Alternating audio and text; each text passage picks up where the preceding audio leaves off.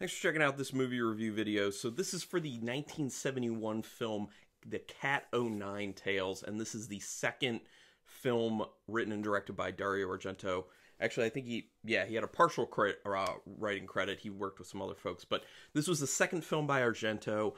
His first one being The Bird with the Crystal Plumage. So this one, The Cat O' Nine Tails, is the second installment in what is called the Animal Trilogy, and the third one being Four Flies on Grey Velvet, which I have not seen yet. But if you are an Argento fan and you want more reviews of Argento, I actually created a playlist on my channel that's all my Argento reviews. I actually have quite a bit. I think this is like my 6th or 7th Argento review or something like that. So check that out. Anyway, written and directed by Dario Argento, like I said, who's done other things like Suspiria, Tenebrae, Phenomena, Deep Red, which at the moment, well, Suspiria is an amazing film, but other than that, my favorite film at the moment is Deep Red.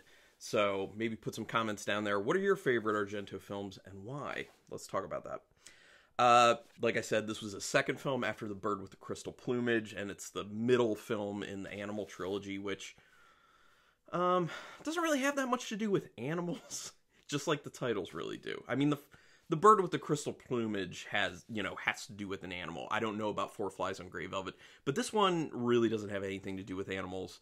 I don't even think... Well, there are a few animals that appear in it in the genetics lab, but that's about it. Also written by Dardano Sacchetti. You might know that, if you watch my reviews, you might know that name. He worked with Lucio Fulci. He's done films such as A Bay of Blood, Zombie, City of the Living Dead, The Beyond, The House by the Cemetery, and The New York Ripper. Also, I have a playlist on my channel for all the Fulci films I've done, which is like 5 at this point. So, including the 3 that I named. Actually, the 4 that I named, Zombie, City of the Living Dead, The Beyond, and The House by the Cemetery. I have reviews for all those, so check that out. Anyway, this is this... I already talked about that, sorry. Argento cites this film as his least favorite of all the films he's done, which... That's weird to me because I thought that Inferno is worse than this. Like, I enjoyed this film. I thought it was a good film. Is it my favorite Argento film? By no means. And especially because this was only his second film. This is before he really got into doing even better visuals, and partially meaning when he started really experimenting with colors with his lighting. He becomes very well known for that much later on, and I love that about him with the way he does lighting. Lighting is used very well in this film, but it's not like different colors of lighting used in interesting ways. It's just lighting done well for film. So, yeah.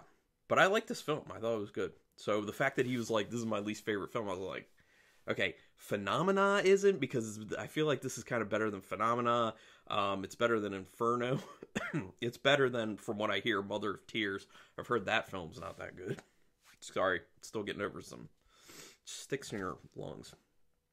So production was actually set up around the first 40 pages of the script, which Argento and Sacchetti worked on together. Now, because it was set up around the first 40 pages, they had split it in half, and Argento did like the first half, and Sacchetti did the second half. So since the whole production was set up off the first 40 pages, which were all written by Argento, he sought to get the sole writing credit on it for that reason, which actually caused a lot of problems between he and Sacchetti. I don't know if they ever got that worked out either, because of that, if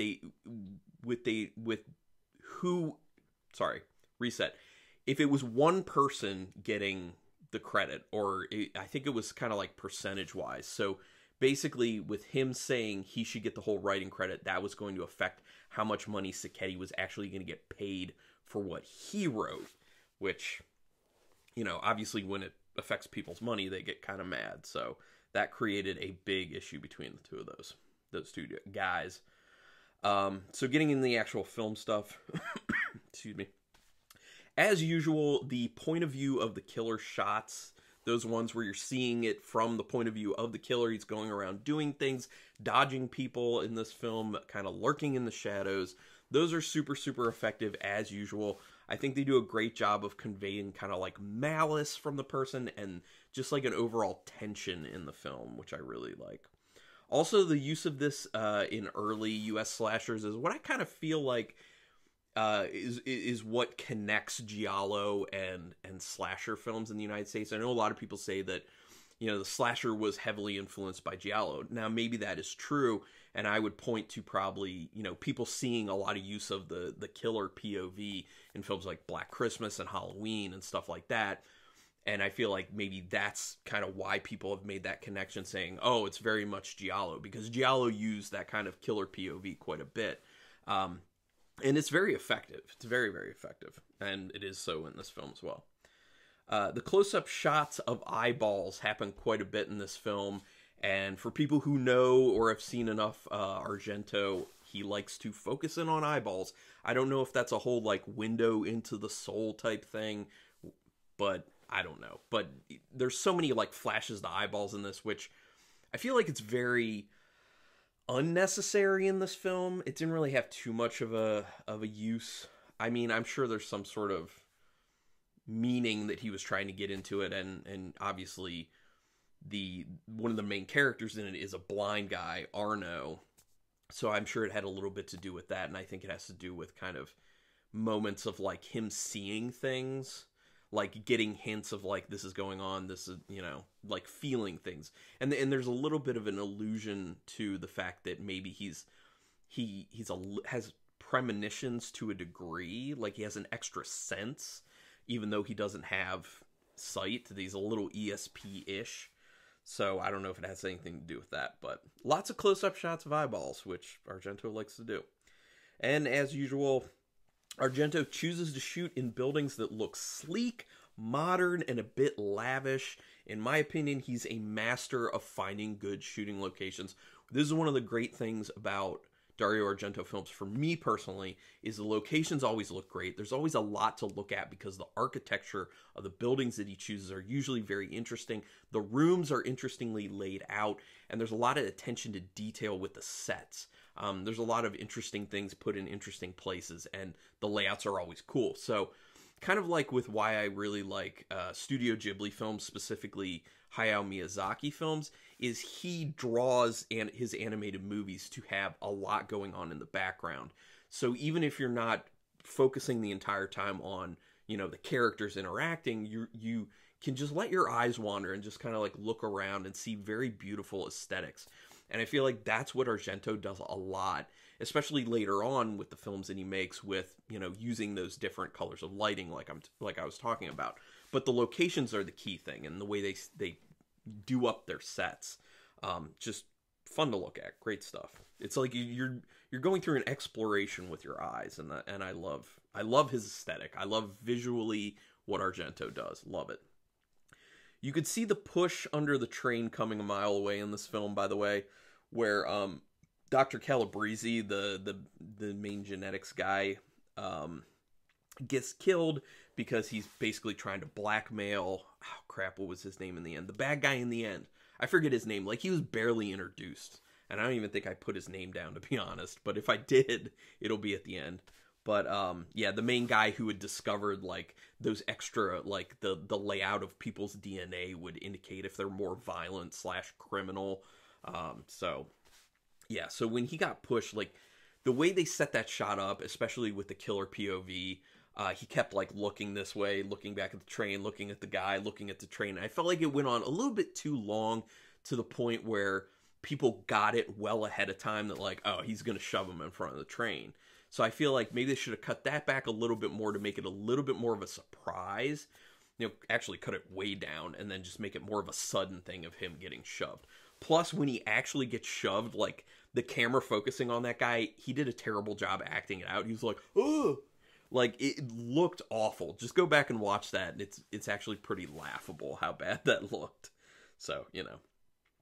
What's the deal with all the flute music in Giallo films? I've kind of noticed, and maybe it's just because I just watched this film a few days after I watched Fulci's Don't Torture a Duckling, and that had a bunch of flute music in it, and then all of a sudden this has flute music in it, and then I started thinking, and I was like, there are a bunch of Giallo films that have, like, flute music. I don't know if it's just was a trend in Giallo music, or if it was an Italian thing, or what, but it's just weird. It's not that it's bad. Sometimes it actually is kind of mismatched with the flute and what's going on, because it's more of a delicate instrument, but it doesn't sound bad necessarily. It's just, why so much flute? Like, I don't know. It just occurred to me. It's weird. So the flashbacks that Arno, the blind guy, gets make you think that either he has visions or he's actually the killer and isn't actually blind. So that was an early theory I kind of had while I was watching, which, you know, when I'm watching Giallo films, I really like to, you know, kind of let scenarios play out in my head as I'm watching it and kind of project ahead and guess. And that's one of the things I really like about Giallo films, is that it keeps you thinking. It keeps the gears in your head just turning with what if, what if, what if. And that's why it's so great when they lay out Giallo like they did in this one, where they make people look guilty in different ways at different times. And then that gets you on a separate path of, okay, so if this person's guilty, how are they doing this? What's their motive? All that type of stuff. So I just really like that. And it made me start thinking that because of those like flashes that Arno was getting, it was like, is he actually blind? And this is kind of like a extra sense that he has, or is it a situation where he's actually the killer and he's faking being blind? That was one of my early theories, and it ended up not being that, obviously, although there were a few times where it looked like maybe that was the case. But no, I think he had kind of like an ESP type deal, which is cool. Is it appropriate to bring a child along for a murder investigation? Excuse me, the girl, I think her name was like Lori. Was it Lori? Sorry, I can't remember. It was Lori. I don't know. But how Arno was like taking her along when he started this investigation.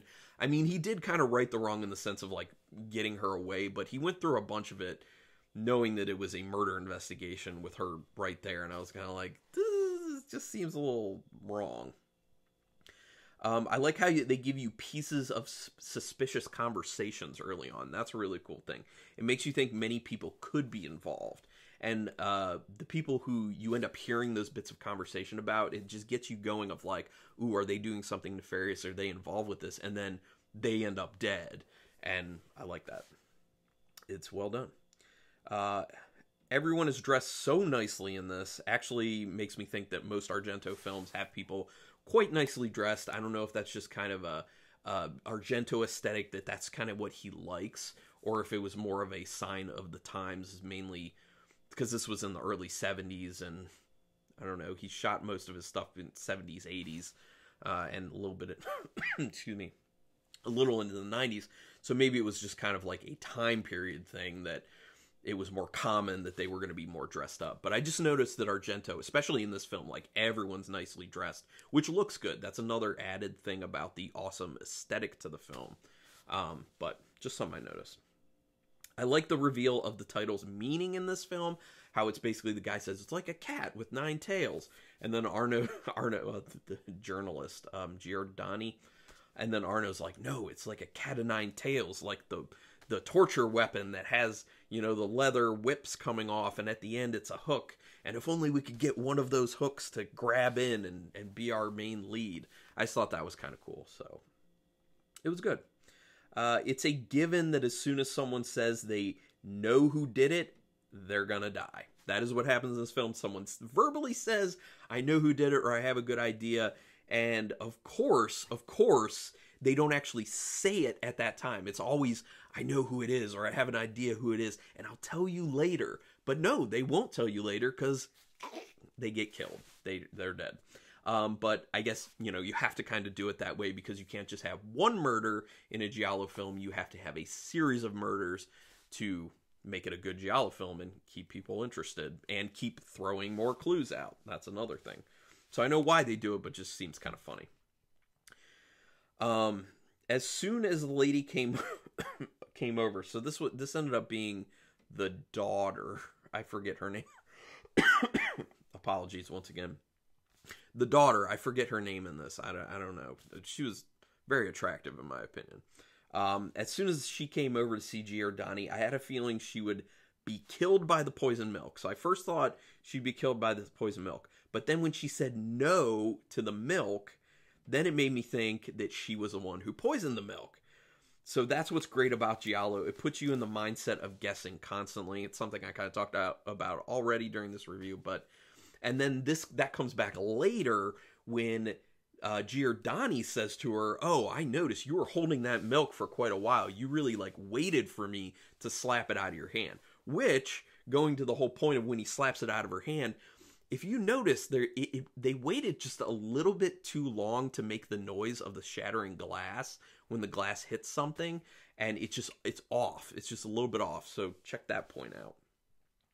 And then what was with the insult competition with Gigi the loser? Like, is that a thing? Do people actually do like insult competitions? Because the way it looked is he won because he was able to say the largest number of insults one after another than the other person. And I was just like, it's so random. And is that a thing? Was that a thing? I don't know. If you know, put a comment down there because I really want to know about this insult competition. Which leads me to Gigi the loser. I know it's kind of dumb because he was like a small character, but Gigi the loser was my favorite character in this. He was so interesting. He was so quirky. He was a fun guy. He was trying to have a lot of fun in a very serious situation, and I just kind of like that. I like the levity that he brought, and he was just an interesting dude. Liked him.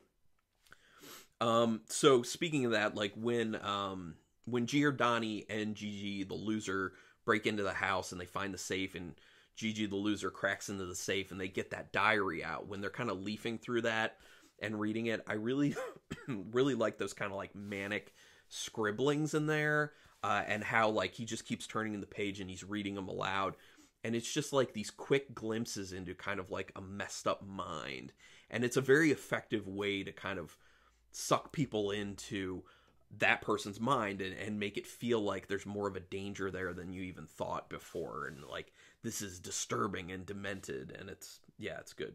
It creates a good amount of unease when it's happening. Does Giordani feel safe even though his lookout is blind when he's breaking into the coffin?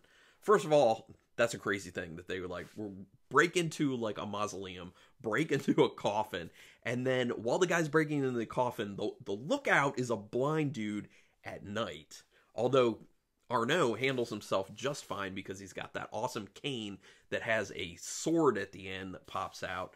And actually, for a while, I thought it was interesting that for a while they kind of made it seem like maybe Arnaud was the bad guy, was the main killer, because when he, I guess, overpowers the guy and then comes back in and he's still got like the sword or the little dagger sticking out and there's blood on it and he's like walking around. I like that because I was very iffy. I was like, oh no, is Arnaud the killer? Is he? I just like it. When Giordani's getting kicked around on the rooftop at the end, you're like, come on, show the killer's face already. Yeah, he keeps getting like kicked around by the killer, and there's so many opportunities, and there's so many like pans over where like you almost see him, and it's just like from here down, and it's like a quick movement this way or that way, and it just gives us so much anticipation where you're just like, come on, show who it is already. And I love those types of moments, so that was very effective. The killer trying to grab the elevator wires while he was falling down the shaft at the end, very effective scene. It was kind of gross. You get the idea that he's going through a lot of pain, especially as you see him gripping as it's coming down, and there's like, they had smoke coming off it. That must have really hurt. So, yeah, I mean, I just thought it was good. And I think that's a good way to end the film, of just like, boom, he's dead. And he went through a lot of pain before he died. He just got his, especially since he, was messing with the kid. So the researcher having the killer gene was okay. That was a fine idea. But just because he had the gene didn't mean he would kill or that people wouldn't believe in his research. In fact, it might actually give him more credibility. So I actually thought the idea of making him have the gene was fine. It's just the idea of his motivation for killing Dr. Calabrese just didn't fully add up, because he was just like, oh, well, he knew that I had the gene and this was my research, and I feel like I didn't want people to know because then I wouldn't have any credibility with it. And it's like, that doesn't make any sense.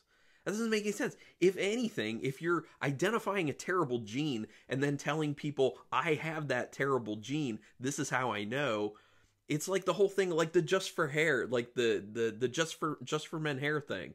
I know, kind of funny that I bring that up. Where it's just like, I'm not just the president, I'm a client. He could do that whole thing. He's like, I didn't just discover this gene, I have it. I'm potentially a homicidal maniac. You know, like, it would give his research potentially more credit. So I just felt like that aspect just didn't really work. It didn't. So that was a little corny to me, but, you know, good idea, but it just, I don't know, it just doesn't work when you think about it. The music was good in this throughout. I thought it was very well matched for the moments that were going on in it. Great work. It's usually like that for Argento films. The film was too early for Argento's use of colored lights. Yeah, like I said, but the light was well done. But it was actually not just well done. There were a few moments in it where they set up some lighting that made the shots look particularly interesting, in my opinion. So, very good on that. Argento films always just look so good because of how the directing, shot composition, character attire, and nice architectural surroundings come together. Like I was saying much earlier in this review, I just love the aesthetics, what he puts together in his scenes, and how he shoots things. They look awesome. So that leads me to doing the overall rating for this. So out of 5 stars with half stars in play, I'm going to go ahead and give this a 4-star rating. I think it's a good film. I'm kind of disheartened by the fact that Argento thinks that this is one of his least favorite. Now, I guess that could have been because, like, I don't know, whatever experience he had with the actual production of it or something. Like, maybe he actually likes the movie, but, you know, I don't know. So, giving it a 4 stars. Like I said, I have that playlist for all the other Argento ones I've done. This will be going in there as well, so check that out. Please do me a quick favor, hit that subscribe button, and then hit the notification bell so you know when I'm putting stuff up. It can help me out a lot. That's your way to motivate me and pay me back if you like anything, because I'm not making money doing this, so give me some encouragement. If you've already subscribed, hit that like button, and yeah, and then let's talk in the comments about this film and other Argento, and just horror in general. But thanks everyone for checking this out, and until next time, keep it brutal.